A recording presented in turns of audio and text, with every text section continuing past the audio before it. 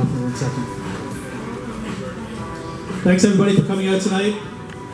IoT Waterloo is a community that thrives on shared knowledge. We've been around since 2014. We're over 1,700 members now, so that's awesome that the community is just growing and thriving. So as each of our events unfold, there's only two primary goals: to learn something new and to meet somebody new.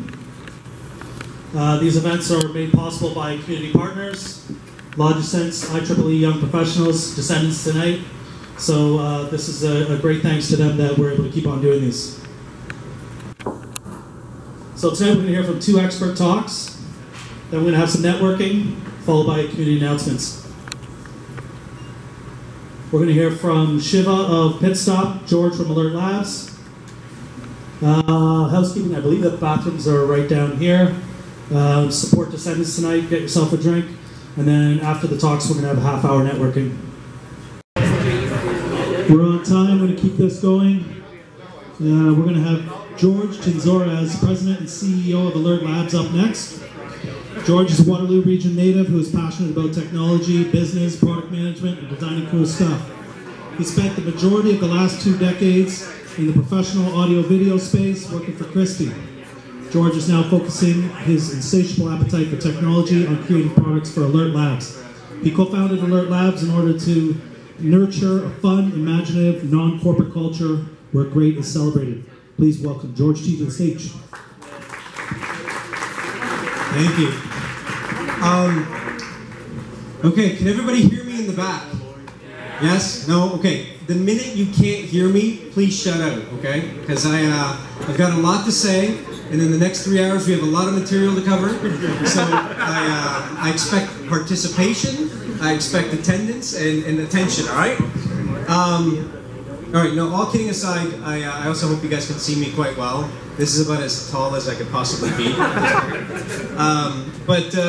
Tonight I was hoping to share a bit of our story, to talk a little bit about Alert Labs and what we do, what motivated us to build this organization and the products that we build.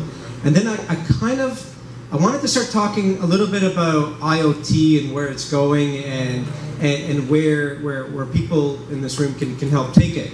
Because I still think IoT, even though we've had things on the internet for what? BlackBerry boys, 2 decades? We've had things, girls, people, thank you. Thank you. Please correct me anytime I say something stupid like that. Yeah, I mean, you know, IoT seems to have this hype around it, but you know, there's all this kinetic energy that we just need to capitalize on. First of all, who's technical in the room? Engineering, software, full stack developers. Full stack developers are looking for a job? No, I'm just kidding. And on the business side, sales, marketing, right? Oh, that's good. That's a good mix. That's fantastic, actually. Who here has nothing to do with IoT and technology and is just here for the beer? There we go. There we go. All right. Okay. So our story is myself and my founders. Basically, we worked for BlackBerry, Christie, a bunch of tech companies in the region. And one of the things that actually brought us together is that we owned rental properties. Who here owns rental properties and rents properties out? Ah, all right. This is, for us, it was in a way of hedging our investments and investing for our future and having money for our children. What it ended up being is we learned about every problem that somebody could experience under the sun and having tenants. Tenants are wonderful people. Who rents here? Who rents homes? You guys are all great. It has nothing to do with your lack of awareness or acute instincts around leaking homes and taking care of properties. Honestly, I don't think any of my tenants were ever malicious in all the things that happened to me. But the reality is I experienced every problem as a property owner that you could ever experience. From, you know, the call in the middle of the night to come in and fix a furnace, to a tenant who left for Cuba for a week in January and left the windows open, to I think the straw that broke the camel's back for me was when I got a call at 3 in the morning in Beijing when I was on business. And one of my tenants said that, hey, listen, I meant to tell you about the small leak. I forgot. My bad. But there's a plumber here, there's a massive disaster, and he says it's going to cost $5,000. You better get your ass over here. And that for me was like, that's it. That's ridiculous. Like, why are there no tools for us to be able to solve and understand what's happening in our homes? And the reality is there are a lot of devices out there. In the professional utility monitoring space, there are lots of devices that you can deploy to monitor energy, to monitor gas, to monitor water, and everything else under the sun. This stuff is super expensive, it's not easily deployable, and mere mortals there's no way we're going to put it in any of our properties. So this is what we started, and basically we elected to kind of dive right into this business. And so what Alert Labs does is we create simple to install connected devices that basically protect people's basements. We look at water, we look at energy, we look at heating, cooling, all the things that cost you money, and we basically work to make sure that we protect your basements. Just to illustrate kind of an example, and this is actually a bit of an old slide, but right now we're at 6 million. But just in the last 3 months, we've identified and helped stop about 6 million liters worth of water leaks for our clients. Now to picture that, sorry, that was really loud. To picture that, that's about two Olympic-sized swimming pools worth of water. And that's fantastic. I mean, we get to prevent our customers from paying that. In some instances, that would have leaked and caused all sorts of damage in their basements. There's a great ecology and conservation play there, and that's great for our customers. But who it's really great for is the insurance industry, where last year they actually spent in Canada $2.5 billion. All of a sudden, I went all quiet. $2.5 billion. Jesus, every time I say billion, what is that? Yeah, they spent $2.5 billion fixing 100,000 basements in Canada. And what's really cool is they actually spent $30 billion in the US. And when you look at these insurance companies collectively, they're going to spend about $200 billion fixing people's man caves and fixing people's basements over the next little while. And you kind of go, holy shit, that's a big number. What happened? Why? Sorry, I swear. Apologies. Yeah, that's a big number. What happened? How did it get so big? And the reality is it's not that homes have become leakier. What happened was that people started expanding the living space, the basements. So basements are no longer, concrete slabs with your cardboard boxes and your skates and your really smelly hockey equipment. Basements now are places to expand your living. Who's in real estate? Come on, there you go. You get this, right? That's what's happened. So what's really, really, really, really cool now is that the Insurance Board of Canada got involved and investigated and found that about 80% of these expenses were preventable. That had somebody known there was a problem in their basements, they would have taken appropriate action and solved the issues, or minimized or mitigated the cost expense. And see, this is where we come in. This is where we come in and where we actually solve problems for a few folks. So if I go down the list of problems, if this can go, there we go, come on. There, okay, so let's work down the list of all the players. So now you have municipalities, and if you can't read this in the back, I'm sorry, but I'll dictate. So municipalities, everybody talks about smart grid, everybody talks about what's going on in that space. What people don't talk about is that these devices have a 25 to 35 year replacement cycle, and they're really costly. And municipalities don't have the money to be able to deploy this sort of stuff. They lack serious money. You have homeowners that want insights, want real-time data, they want to be proactive, they want to save money, and they really don't like having that risk and disruption in their home, but they lack tools and ability to deploy this sort of stuff. And then you have the insurers, who, as you saw, have a massive opportunity to save money, and they're great people. I know everybody hates the insurance industry. They're actually great people. They want their customers to be happy with the product, and they want to minimize their expenses. Who's shaking their head? Yeah, all right. We're going to have a chat with you later. I'll introduce you to great people. But anyhow, but they lack products that are actually scalable and can be deployed properly in homes. So that's where we come in. We put together an amazing team from the region, folks from BlackBerry, from Christie. We have a former founder of ClearPath Robotics. We have people from Pebble now joining our team. We're 17 people now building these products. And what we did was we built products that we call the Fitbits for your basement, in essence. I mean, that's not we're not allowed to market that word, but really that's what we built. We built very, very, very, very, very simple to install devices. I'm actually holding our water meter here. It kind of looks like a watch. It's not a VR device. I've tried it on. It doesn't work. And this device literally just straps onto your water meter in a very, very simple way, which I'll talk about in a bit. But if I can go back to this is where I'm failing now. Big fail. So yes, Fitbits for your basement. So these are supposed to be easy to install devices that allow people to confidently and comfortably deploy and get real-time data on what's happening in their homes. These are accompanied by just like a Fitbit, you have an app that tells you what's going on, gives you real-time data, gives you insights. I mean, we kind of want to give people alarms when things go wrong so they can be proactive and engage. We also want to give them insights and data that's valuable so they can save money. And we have this rich dashboard, which I'll demonstrate in a little bit with some screenshots, that gives you some serious information about what's happening in your home. But what's really more important about our devices is that they are all cellular based for ease of use. People don't have to pay for internet connections into their properties, whether those properties are cottages or their homes or rental properties or if they're snowbirds. There's no internet connections. They're direct to cellular devices. These are 3G and 2G devices. Part of the reason for that for us was that it needed to be simple.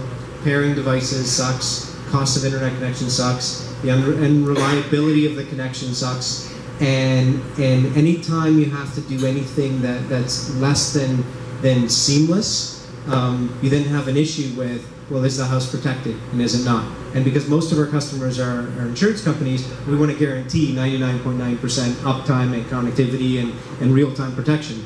And so our devices, whenever there's an ice storm that rolls in, that we actually almost had the other day, I don't know who experienced power failures in the last couple of days? Anybody? Yeah? Some people? Yeah. There you go. So in the event of power failures, our devices still protect people's homes. On battery backup, they last for anywhere between 2 to 3 days. And so that's sort of what we wanted. Simplicity, ease of use. And what's really neat about that is the insurers love that. In fact, anybody who installs any one of our devices in their home can get up to 10 to 15% off of their insurance in their home. So the average Canadian can save about 100 to 150 bucks back every year that this device is installed. That makes ROI and payback pretty quick on the solution. So that's sort of how we came at it. We didn't come at this from a, hey, we built the gadget, let's see where we can go sell it. We actually came at it from, let's go solve a problem that's near and dear to our heart, and then let's find partners that resonate with that, and let's go and build this. So we ended up doing that, and really I want to shift the conversation a little bit to what I feel, at least what my team feels, was key success factors in being able to do something like this. And far and beyond, the number one thing that we think is probably the most important is user experience.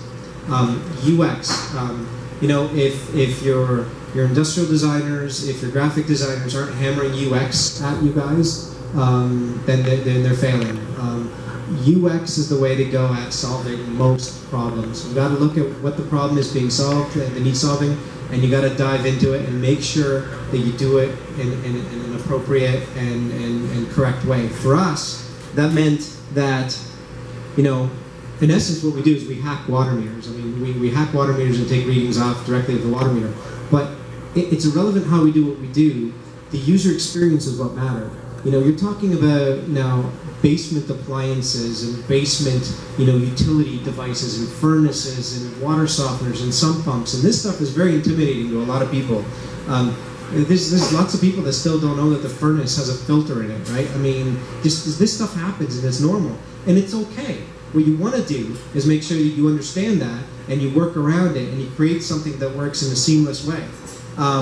Things like, you know, our flood protection happens with these flood pucks that we put down. And you can put a flood puck down next to a water heater, a washing machine, anywhere where there might be a water failure.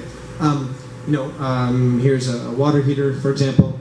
But when we started doing testing, user experience testing, we found that lots of people wanted to put them in their bathrooms. And every time they washed their bathroom floors, they would pick up these flood pucks and put them on the counter as they mop up the floor. And then they would let the floor dry before they put these flood pucks back down. Well, guess what? They don't put them back down. They forget about them. And there goes all your protection, right? So things like that matter. So we created our stuff in such a way that it can still stick on, be connected. You can still mop the floors and leave them down there and still have that protection. So it's user experience. Who here has a sump pit in their home? Okay, that's about right. About 40% of people have sump pits. Who here has a backup sump pump in their sump pits? That's about right. Like one in a room full of people. Okay, and does that backup sump pump have a battery backup to it? Ah, good man. Right, good enough. So we actually found about 60% of people that have sump pits don't have backups for some ungodly, crazy reason. And of the people that have backups, only about 25% of them have batteries on them to actually operate them when the power runs out. So what we wanted to do is we didn't want to know when there was a failure. We wanted to know as it was failing before it floods the house. So I'll talk a little bit about that in a second. But our devices, again, simply clip on and you walk away. Every one of our devices you can install under 2 minutes with no tools, no technical expertise. We've tested it with my mom. We tested it with the grandpa across the street that lives from me. We tested it with my dad. You know, he's not a very technically literate guy. I mean, he'll be the first to stand up and tell you that. So that's kind of, you know, what we do. Now, let me show you some interesting things and why I think it's important to have real-time devices. You know, in your utilities, when you look at water, when you look at gas, when you look at heating, cooling, electricity, minute-by-minute data is infinitely better than hourly data. And monthly data tells you nothing.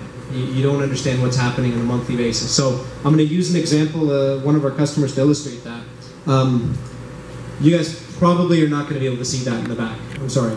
So the top chart shows a house at 1 a.m. with no water use, 2 a.m., 3 a.m., 4 a.m. Every minute there's no water use. And then people wake up, they use the water, they go to work, they come back home, they cook their dinner, they go to bed, right? That's great. The bottom chart shows a customer who asked for his money back because our devices kept giving him alarms that there were leaks in his house. And clearly there were no leaks in this house. And so we said, okay, well, what's the device saying? And they're like, oh, well, the device is telling me that there's a low flow leak and there's a high flow leak. Okay, so did you go investigate? No. Can you please go investigate? So he did, and he found out that one of his tenants had a toilet flapper that would stick on occasionally, and he'd come back home from work, and the toilet would just be running the whole time. And he asked him, you know, why didn't you fix that? And why didn't you tell me about it? I would have come in and fixed it. He said, that's okay, I can fix it. I fix it all the time. As soon as I come home and it's running, I jiggle the handle and it stops, you know? And that was his fix. He just didn't know. Again, tenants are not malicious, they just don't know. And the other one was actually a very, very, very small fill valve problem that actually amounted to about $200 worth of water a year that we caught as well. We're catching problems in homes. We're catching people's problems in commercial sites. This is a restaurant that had continual water use of about 10 liters a minute. It was running all the time. They had no idea why they had high water bills.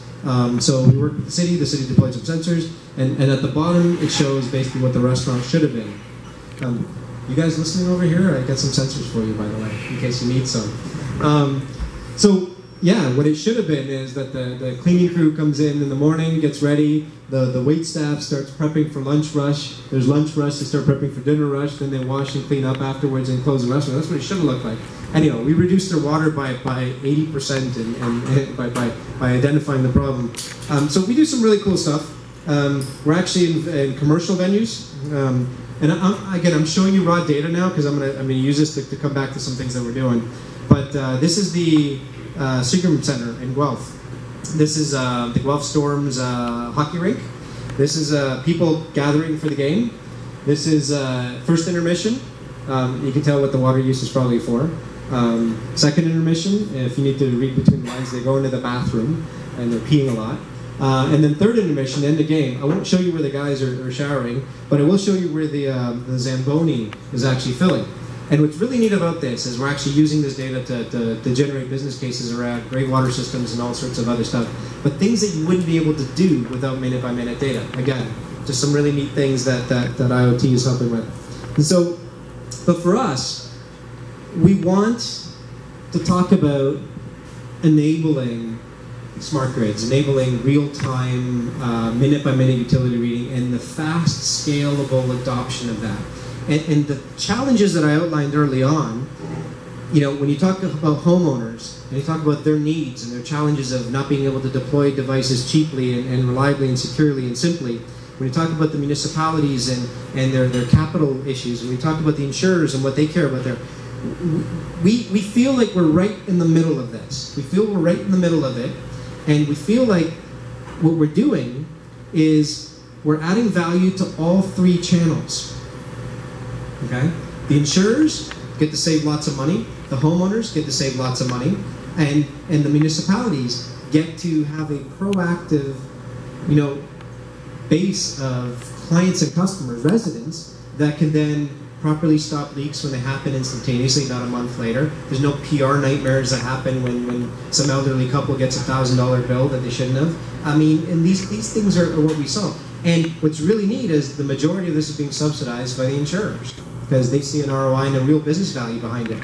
So that's sort of where and how we come at it. But I want to tell you where we're going and why I think the next steps are pretty exciting for us.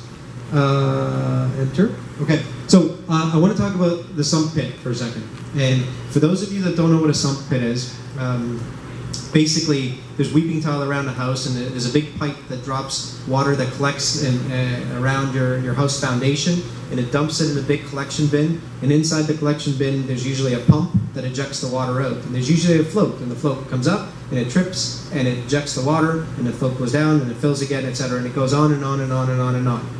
So when we talk about IoT and the transition to what we call AOT, the analytics of things, let's start by talking about, over on this spectrum, what happens today with the Internet of Things. Today, you get information. You get raw information spit at you. You get something that says, hey, your sump pit is at 6 inches of water. And you get this. And you get reliable data, you get good measurements, you get temperature measurements, all sorts of stuff. But let's say this is what you get. Now, what you really want to do is then you want to add context to this. Now, as you work towards the spectrum, now the context is, okay, so you now have a sump pit. Your sump pump didn't actually turn on, and the water level is now rising, and based on this fill rate, you're now going to have a flood in about 45 minutes. Okay, so now that's kind of cool. So now it's telling you some things. What you want to then do is now start to add a bunch of data, just like Pitstop was doing, by adding lifetime data, and mechanical data, and MTBF tables, and understanding what's happening with the device itself. And now you want to be able to say, look, during the last cycle, this thing didn't operate properly and was struggling to keep up.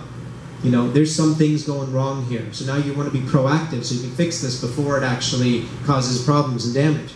And then ultimately, you know, because that's sort of the now it's relevant. Now it's contextually relevant to me and what's important to me and how I can action it. But ultimately, what you really want to get into is a space where now you mash up external weather data, you mash up all sorts of other things, and you want to get to the point where now this is super meaningful. Now you get to, yeah, if you can't read that in the back, that's okay. I can't even read it from up here. Now you want to get to a point where it says, look, there's a storm expected in 2 days. That storm is going to be about a 50 millimeter dump. And last time there was a 40 millimeter rain, this thing struggled, and we think you're going to have a major problem. Hurry up and fix this now, right? Real actionable stuff. Things that are meaningful that you can then you know, deploy something out there and then makes your life easier. Because that's ultimately what IoT should do.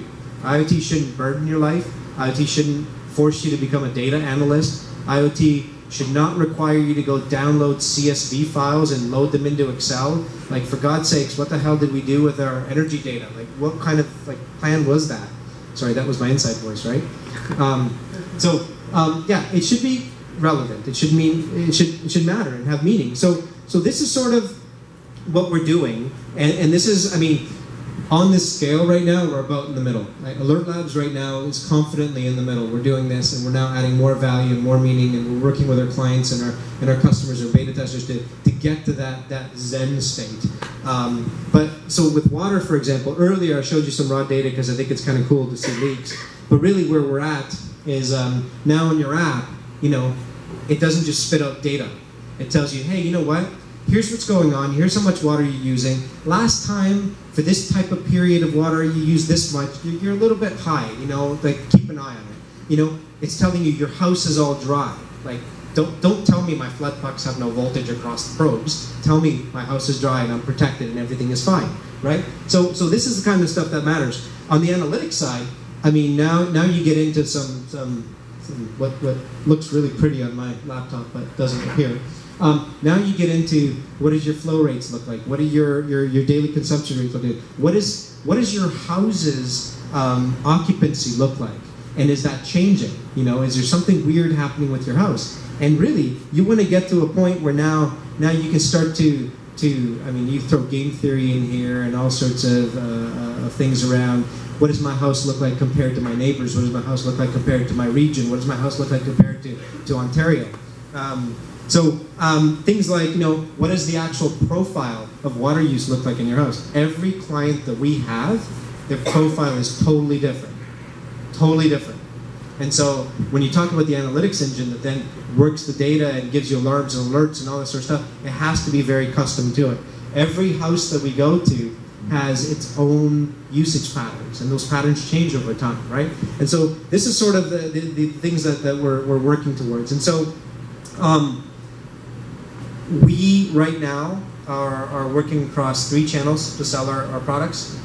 We're working with insurers to sell our products direct to their channels. We're working with wholesalers to sell our products in the water space and in the water conservation space. And we are actually engaged with municipalities now where in a couple of weeks you'll hear of a big press announcement where the City of Guelph is now going to launch a program joint with us to basically have all the residents engaged with water conservation and water monitoring activities in their homes and to allow them to participate in being a little more proactive. So it's been kind of neat, it's been kind of exciting. We've been doing this for about 2.5 years in trying to get to this. We've had a lot of iteration and a lot of learning on what works and what doesn't work.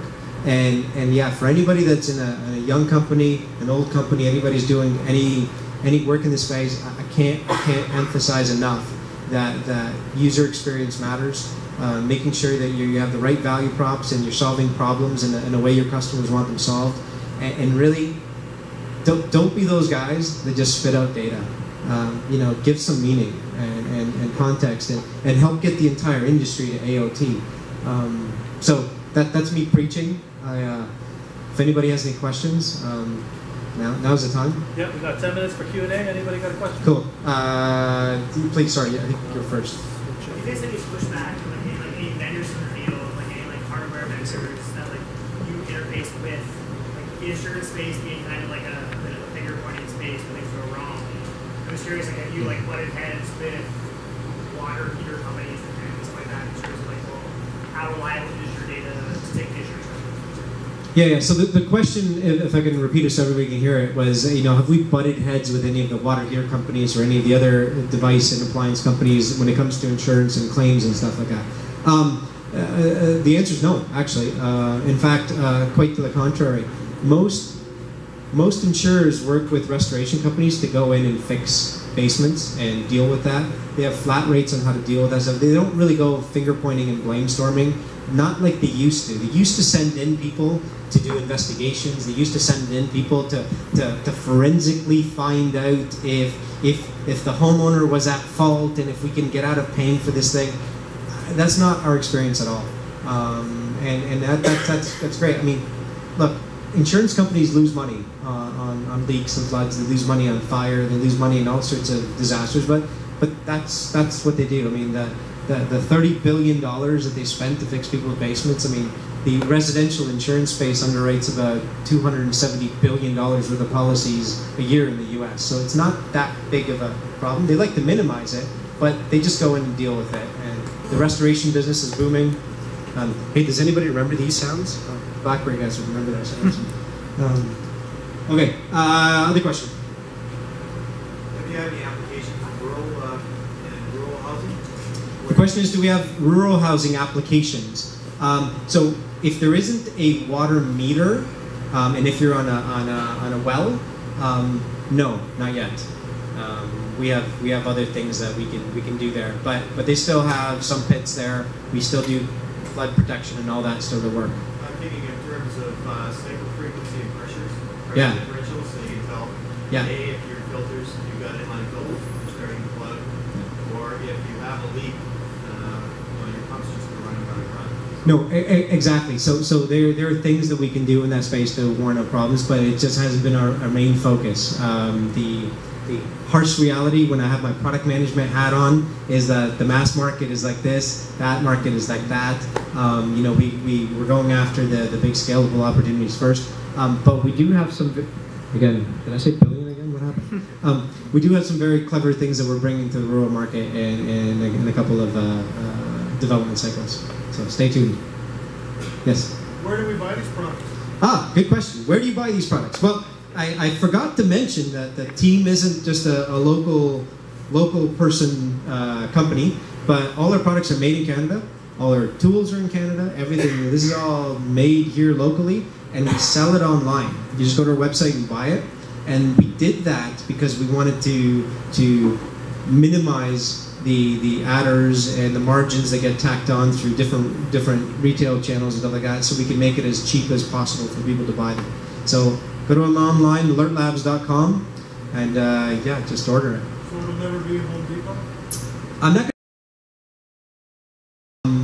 Now, what's interesting is the insurance discounts amount to about $10 to $15 back every month, so it nets out in a positive way for the homeowner. Eventually, we're working towards basically making the homeowner not pay for anything and get the insurance company to just subsidize it. But we'll get there. They're nice people. They're not that nice yet. There was a question in the back there. Yes, sorry. Okay. Do users have access to the raw data? I know you want to hide that away, but is that available to them? No. So the question was, the users have access to the raw data. It's your house, it's your data, it's your property. You can download the raw data in CSV format, whatever format you want. The data is the data. The analytics that come along with it, that's sort of where the value is on the visual, on the graphic, and on the dashboard. But yeah, absolutely, it's your data. Download it. Yes. I have two questions. One is, where do you connect this device, and how do you track the water loss? So the question was, where do we connect the device? Yeah, you said it's as a Fitbit kind of thing. Yeah, so we basically strap like a watch around the water meter. Okay. So that's where a water meter goes. Okay. Our sump pit sensor just clips onto the pipe and just looks inside the pit. It's a ranging sonar, just like you have in the back of your car bumper. Okay. And our water softener sensor just clips onto the water softener pit. I mean, we've got a bunch of sensors that we sell online. Okay. And then the next question is, where does the data go? So you have that device. You have to buy other sensors with it. Nope. So this device gives you your leak detection. It gives you your water. It also tells you when you have power failures in your house. It tells you what your basement temperature is, what the humidity is. It tells you if you have all sorts of different issues with your property. It comes with one flood puck that protects wherever you want to put it. We recommend you buy a few of these and protect your house. We've actually found some very interesting things around. Now you get basically leaks that happen from dishwashers. Now people have moved to having refrigerators with inline water lines. Now who's got a nice maker and a water line in their fridge? Yeah, insurance companies hate you because it turns out those things fail so often and they end up destroying people's homes. And so yeah, you stick one under the fridge. And then there's this new trend in new home build. I don't know, I haven't experienced that yet. But they're putting laundry rooms up on the 3rd story now, right next to the bedroom. Everybody just wants convenience, I guess. And when the average washing machine, when it breaks and it fails, I think spews 250 liters of water. If a pipe bursts, I mean, it's a disaster, right? Like, what genius idea is that? But I don't get it. But yeah, so that's what we can help protect too. Yes. Well, if I get it correctly, so every single sensor has a mobile interface and works on battery. Yeah. So about the cost, how often does the battery has to be changed, and what about the cost of cell service, individual cell connection for every single? So a few questions there, and I'll answer this real quick. The devices are plugged in all the time. They're minute-by-minute devices, they're LED devices, they're plugged in all the time. They only work on battery if there's a power outage. And so, yeah, the flood pucks, they operate with AA batteries, and they have a 2 to 5 year lifetime on that. So it's just AA's that go in there. So if you're plugged into the electrical network on the building, will it be cheaper to use electrical wires as the communication, internet connection? So the question was, wouldn't it be cheaper to use electrical wires as the internet connection and communication protocol? So put one on the sure. software. So there are many ways to skin a cat, and some of you that have never heard that saying before might say, "Why are you skinning cats?" And so that is one of the ways that some technologies work out there. We don't believe that's appropriate for our business. And ultimately, you still need an internet connection. You need a hub, and whether you do power line, Ethernet over power line, or whether you do Wi-Fi locally, or whether you do any of that stuff, it just didn't fit the professional business model that we were in. And you have no connection problem from basements using cell phone connection? Great question. Could you have any connection problems in your basement connecting with cellular? My cell phone doesn't get that. Yeah. So in our experience, because luckily we're not streaming video, we don't have, we're not doing 4G and LTE speeds and any of that stuff. I mean, we're in the GSM band. And you're talking about 3G and 2G. We've rarely had network connection issues. I mean, and when we do, we have the extender antennas that can help that in the small cases. So. And your third question was cost. With the telcos, we don't make our customers set up any relationship with the telcos. They just pay us $4.99 and we take care of the rest. No long-term agreements or anything like that. For an per sensor. Yeah, for a sensor, yeah. Sorry, yes. Do you have a ruggedized flood pump for the outdoors? I had a flood last month. And if I had You had a flood outdoors last month. Well, the water came from outside. We had the torrential downpour.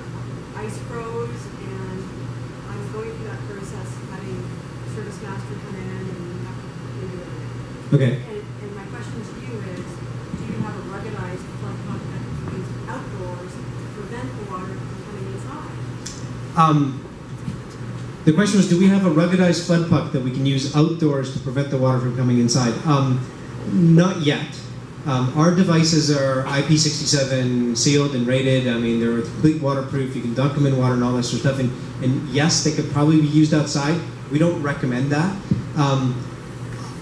There are different products that can help you do that in the market, weather sealing and sealing homes and stuff like that. But to prevent water from coming into the house, our pucks don't do that. They just alert when there's presence of water. Right, but Yeah. in this situation, Yeah. I want to get the details. If in fact we had an alert, Yeah. let us know that the water was rising from the drain, that would have been helpful. From the drain. Yeah, Okay. we have, it's just the way our house is designed. Okay. But, as an idea, Yeah. moving ahead.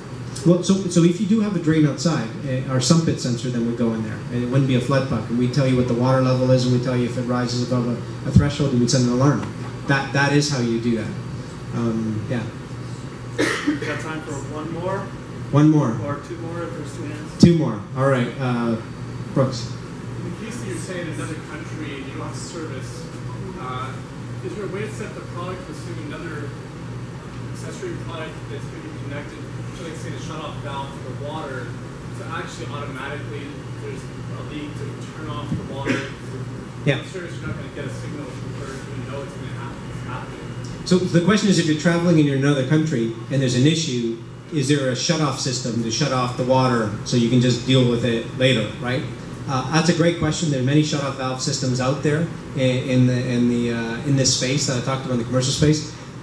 One of the things that shut-off systems do is they break our user experience model. The idea that with no tools, no experience, in under 2 minutes you can install something and walk away. Once you start having to plumb things in, once you start having to cut pipes, now you're into calling plumbers and integrators, now you're into paying fees for that. And it's not that that's not possible, it is possible, and we're working with a bunch of wholesalers to do a professional version of that product that does that. What happens though is the adoption rate is slow. The adoption rate is next to nil on something like that. People just don't do it. For the same reason, they don't have battery backups on their sump pumps, and they don't have backup sump pumps, because it's just hard to do. You got to call in a plumber to do it. I'm not doing it. This one thing will do the job, and hopefully I'll be home when it fails, right? So there's a question back there, I think. Yes? I apologize if you mentioned this, but you talked about establishing if there's a leak or not in the system, so you probably have to distinguish between normal and abnormal leaks. So is there some user input into what's a normal baseline or something, or do you use learning to figure out what's right? Yes, so the question is, when it comes to leaks, not necessarily floods, how do you establish baselines of what's normal for the house? And yes, so every house has its own unique signature. It's got its own occupancy level. It's got its own habits. Some people have low flow shower heads, others don't, etc. So our system is a learning system. It eventually learns what's normal for the house and learns what's normal for the house on an hour-by-hour basis, on a day-by-day basis. And we can then set thresholds on alarming off of that. So that's how we catch things, even like people forgetting garden hoses on outside.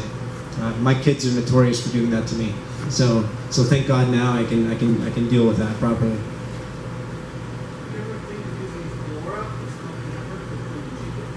So the question was, would I use LoRa because it's cheaper? Yeah. Are those your boys? That's good, eh, Japan? We're big fans of the LoRa network. We're big fans of what LoRa can bring to the world.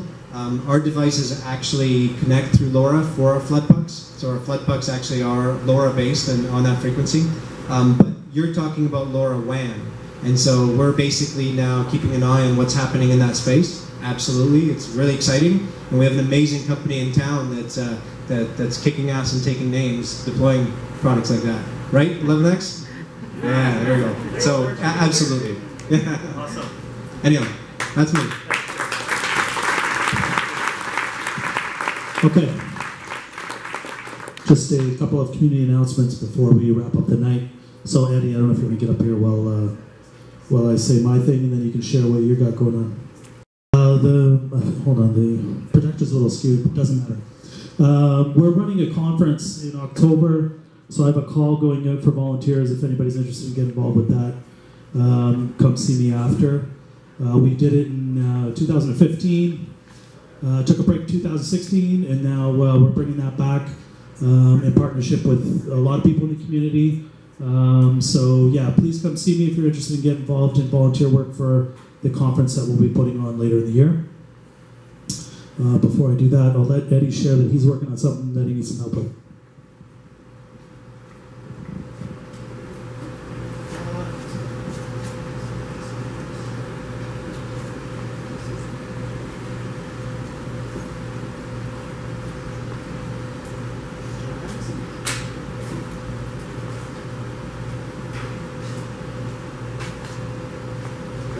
Okay, I'm Eddie Guo.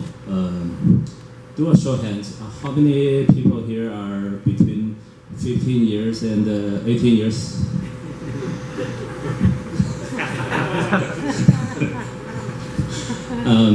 Actually, how many of you have children within the age range? Okay, thank you, a couple. So I'm here for my son. My son, he's a grade 11 student. So he and his team is organizing first Waterloo High School hackathon. So it's happening in April 9 on the screen here. Jam hacks. You can see the jam there. So there is in Sir John Macdonald High School SJAM, so it's drop the S, it's jam hacks. I'm just here to spread the word, and my son went to a couple hackathon by himself, and he enjoyed it. He wants to share with the community, so then their team is doing this. Thank you for the support. Thank you, Ian, for letting me announce this. Thank you.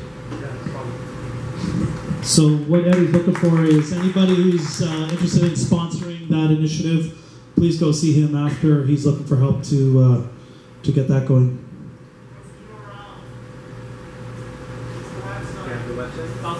Jamhacks.ca.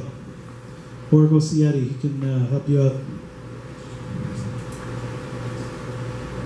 So, I hope you all had a good time tonight, meeting some new people, learning new stuff. As always, it doesn't happen without our partners, Logisense, IEEE, Young Professionals, and Descendants. Thank you so much tonight for hosting us.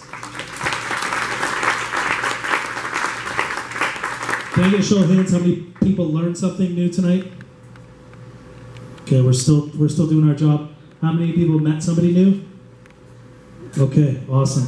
Thank you, everybody. Have a good night.